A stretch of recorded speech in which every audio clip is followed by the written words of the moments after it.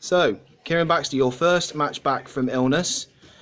How did you feel the match went tonight? It was 50-50, but I think the result probably makes it sound like we played badly, which I think, you know, we ticked a lot of boxes that we didn't in previous weeks. I mean, my opinion on last week's game isn't as conclusive because I wasn't here, but I think, to be honest, you've got to take your hat off to Puskas FC because I think, to be honest, they actually played really, really well.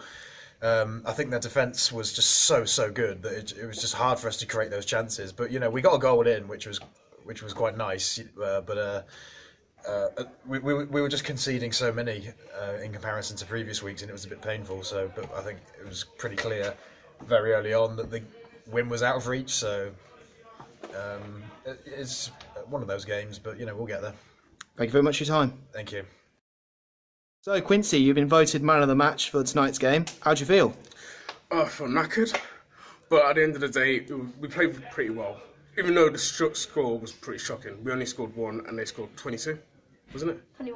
21. Yeah, so the score does matter. But I think we know we've got beat at Baxter twice, so we've got an advantage to now win this game because now this match is now motivated us to now win the next 2. And what did you think of Matt's long-range stunner? He's like the next David Beckham. Signed up for Man United. Thank you very much for your time. Thank you.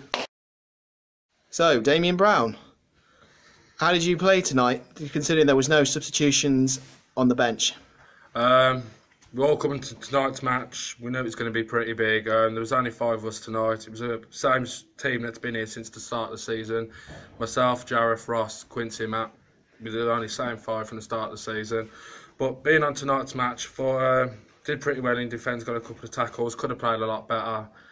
And we got beat at Baxter next week and the week after. It's probably going to have 2 biggest matches against them, as it's going to decide bottom between us and beat at Baxter. But next week, hopefully, we can come and get a better result against them.